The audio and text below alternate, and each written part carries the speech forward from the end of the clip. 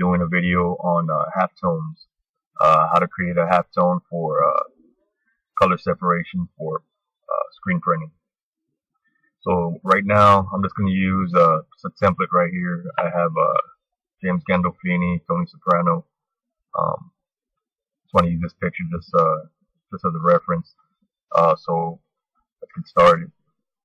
So right here we have the image of whatever it is you're going to use as far as the picture. The first thing you want to do is go to mode. I also want to mention I'm using Photoshop CS2. I know there's a lot newer versions of Photoshop. I'm just comfortable with this one. I've tried using the newer versions, but it just makes everything a lot slower. I just find that on my PC at least, it just makes things a lot slower. It's a lot more lag. So I'm just comfortable with the CS2. Always have been, and that's what I use. So anyway, the first thing, like I said, you're gonna transfer your image. You're gonna go to mode. You're gonna go to grayscale. Now you're gonna click right here on this blue part. You're gonna right click. You're going to go to image size. You're going to want to make sure that's going to be at a 300 dpi. And right here, we're going to do the image height. Change it from 5. We're going to go to 8. Okay. So from here, what we want to do, you can tell the image is kind of flat. So we're just going to play with it a little bit. Now, right here, it's really up to you. So what I'm going to do here is try to catch a little bit more. There you go. See how it's a lot darker? Lighten it up a little bit. You want to catch all these little creases and stuff like that, all the the hair, all that, as much as you can. Because if you go darker, you see right here, you're not going to see that, all the the wrinkles and all that. Okay, so like I said, this is really up to you, how light or dark you want it, how detailed you're going to want it. Okay, so from there, you're going to go back to mode. You're going to go to bitmap, right here, bitmap. Okay, see, you're going to get the screen right here. You're not going to mess with the output resolution because it's already at 300 dpi. Right here, halftone screen, pattern, there's different modes right here, so we're going to stay with halftone. Okay, so right here, okay, there's different halftones, the round, diamond, ellipse, line, square, and cross. Okay, this is like a crosshatch type thing, so we're going to stay with the round, which is just going to give us the little dots. Okay, the frequency. Okay, on the frequency, the higher you go, the more detailed you're going to get. But you got to remember, you're going to say, okay, well, I want the most detail. I'm going to go with 100. You really don't want to do that because when you go to expose, you're not going to get all that detail. Your screen is going to start breaking up, because you're trying to expose it, and all the emojis not coming out because the image, the halftones are so tight. You're not getting enough light going through, so it's not gonna come out right. So you want to kind of walk that fine line between the lowest halftones, the lowest number of halftones to get the highest detail, if that makes sense. So you can always go back if it doesn't look right, and you can redo it. So I'm gonna stick right here with 40. Okay, see that? That kind of looks crazy, right? But if you minimize it, that looks good. Okay, so whenever you do your halftone, if you see that, that's not how it's going to come out, right? See? So, see all those halftones right there? Yeah, all the little dots. That's what's going to come out. And you know what? This is a good size halftone. We should have no problem when we go to expose this.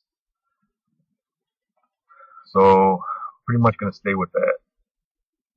Now this is good, if you have your halftones to where you have a big run.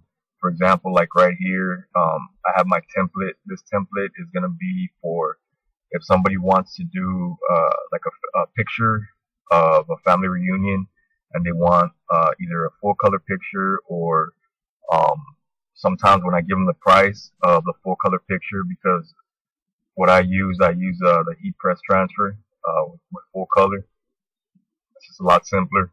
Price goes up. So a lot of times, just to give them a budget option, is I tell them, you know what, we can do halftones. See how it didn't come over. So from right here, what you want to do, you want to go back to mode, and you want to take it from bitmap to a grayscale. Okay. Now what you're going to do, depending on the shirt color, like for example, if the shirt color is going to be black, let's go with white. Okay, let's go with white. The shirt color is going to be white. You're going to want to come back to your magic wand here. You're going to want to grab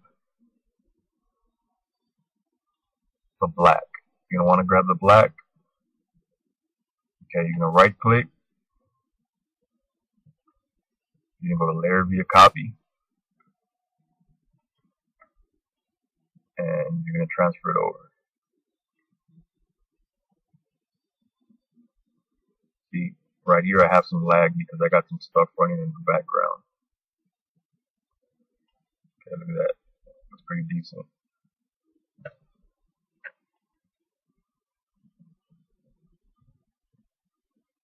So now I'm going to go to image or edit, transform, and scale.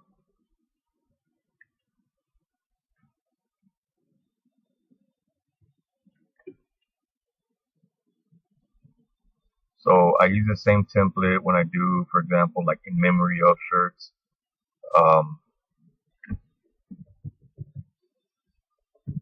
And stuff like this, like family reunion, stuff like that. What I notice a lot of people do with in memory of is they'll use, I believe it's like a 13 by 19 or 11 by 17 transfer, and it's just a huge transfer. But with that, there's a lot of different reasons I don't do that. Is because one, the ink. I mean, you're gonna waste so much ink. Plus the time it's gonna take you to print each one out on the printer. But you're gonna be there all day because you want to get the highest ink output for it to look good. Okay, so just right there, that's something I don't use. But also, when you press it on the shirt, you're gonna have, if you've ever worn a heat press transfer, it's just it's like you're wearing a big old hard piece of plastic on you, and it gets real hot, and it's not comfortable. It doesn't move. It's something I don't like to use. So what I do, cost effective, looks nice, is I'll just do screen print right here. All this right here, minus the image, is screen print. Okay, whether they're gonna do the screen print image right here, or they're gonna do the heat press transfer. So if they do the heat press, it's a little heat press right here. So the shirt's still comfortable. It's gonna be a lot quicker printing, your transfers. The job's gonna go a lot smoother.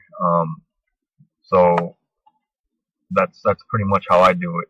And if they use the halftones, it's great because you just one transfer, burn the screen, especially if it's like on a white shirt or gray.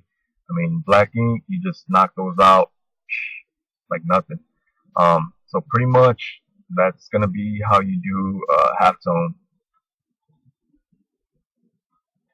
And there it is, guys. Thanks for watching.